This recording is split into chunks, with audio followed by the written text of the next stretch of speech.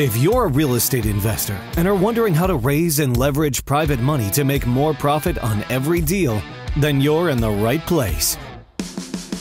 On Raising Private Money, we'll speak with new and seasoned investors to dissect their deals and extract the best tips and strategies to help you get the money, because the money comes first.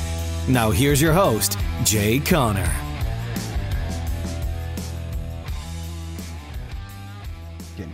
How to grow my network.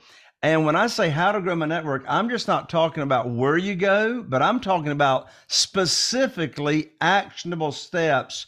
How do you grow a meaningful list of relationships with people that you may not have right now?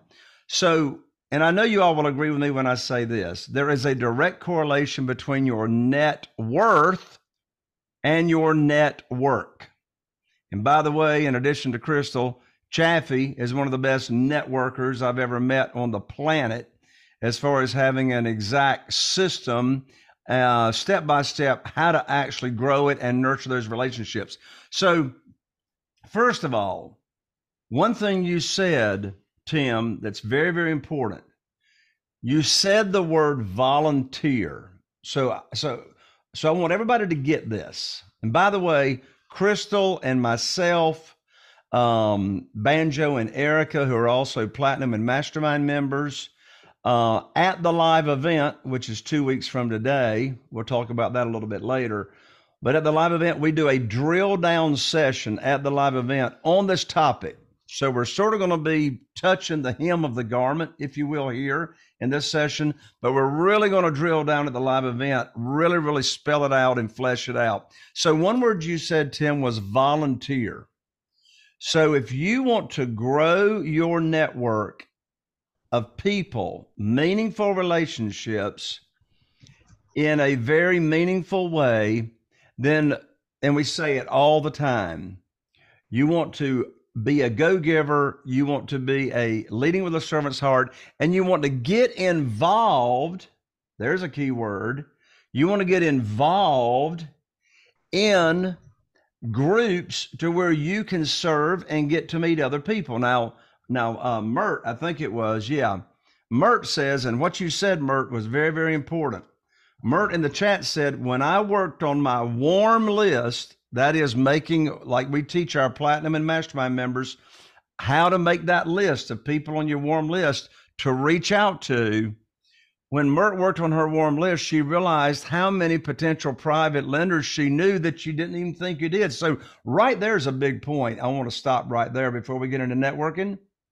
When you go through the actionable steps that myself and the team leadership gives you on growing your network and identifying who might be a potential private lender in your own warm market with people that you've got some kind of relationship with, I promise you, when you go through that exercise, like Mert just says, you are going to find out and you're going to identify that, oh, guess what? On my lands, I actually do have quite a few people in my cell phone, on my email list, in my social media that I could be actually teaching right now. So when we say teaching, remember, we're not asking, begging, chasing, or persuading. We're putting on our teacher hat, right? Our private money teacher hat, and we're sharing and we're teaching people in our own network what private money is all about. So back to one thing you said, Tim. You said volunteering. So, Crystal, I'm glad your audio is working, because we're gonna dive deep here for a little bit in a little bit. But as to the different groups that you can get involved in, the different groups you've gotten involved in, but that's a big important lesson to know going in up front. You're not joining these groups up front to receive. You're joining these groups up front to serve, to bring value, to volunteer as to how you can help out. And you know what? The cream rises to the top. When you are offering first to serve and be a volunteer in these different groups, then you're going to rise to the top. I want to go ahead and let's see, and Tim, something else you said. Not only did you say volunteering, but you also did name church. So if you are a member of your church, if you're a member of a church, then we have a specific way that we teach on how you can actually teach people that you know that how they can become involved and become a private lender. So volunteering, teaching, serving. I want to cover these other comments in the chat before we dive into the specifics. So Dan says, take a risk, put yourself out there, set a goal of 1 presentation a week. The worst they can say is no.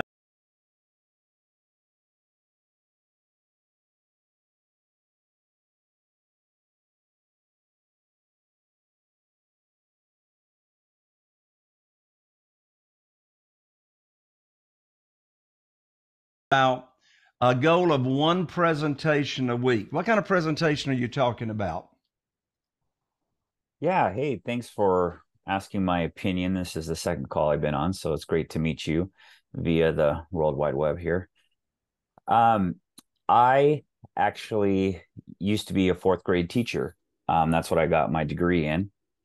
And because of some things, I met my wife at church. Our debt to income was horrible. It took me 6 years to graduate. She went to a private college. So I got into sales. God's been good to me. I've had fantastic mentors, business coaches, things like that. I've been investing for 15 years in real estate. So I really enjoy talking about real estate. In fact, since I read your book in 2 months, I've raised over $500,000. Woo! Mercy. Well, now wait a minute, Dan Can. We got to stop right there. Since you raised over $500,000 in 2 months from just reading the book, you deserve the Private Money Academy very sophisticated golf clap right there. So everybody, right, give Dan Can the sophisticated golf clap right there. Way to go! Well, love it. I like. Now, I want everyone to take note of the nugget that Dan just shared. And one nugget that he just shared was he came up with a fun statement that says, "I teach people how to make money in their sleep." I love it. Being totally passive. And so lots of nuggets there, Dan. Also, as you were talking, Dan, it reminds me of another very, very important principle. We all know who people want to do business with. People want to do business with people that they like and they trust. We all know that, right? Well, what better way? And there's no hidden agenda here. This is all genuine. But what better way for someone to come to know you and trust you than to be seen as a person that is volunteering and serving with no strings attached whatsoever, right? I don't know a better or quicker way for the trust factor to, go out the ceiling. Dan, thank you so much for sharing your story and for sharing some nuggets there. Ashley says, I'm trying to figure out how to get private money. That's why I'm here. Way to go. You got it. You're in the right place. And I saw a couple of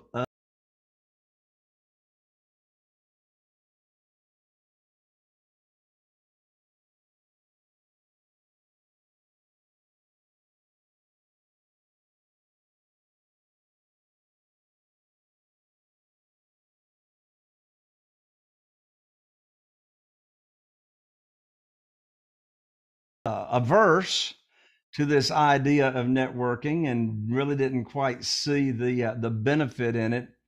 And I remember us meeting in the conference room when we were talking about how to grow your network and these principles that we're talking about.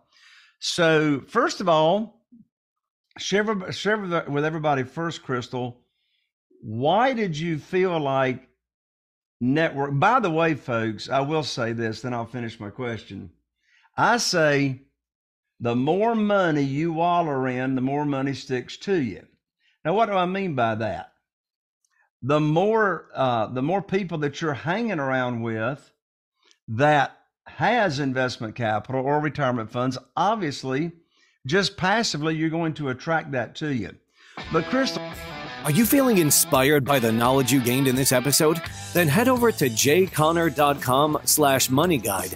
That's jconner.com/money guide And download your free guide that shares 7 reasons why private money will skyrocket your real estate investing business right now. Again, that's jconner.com/money guide to get your free guide. We'll see you next time on Raising Private Money with Jay Conner.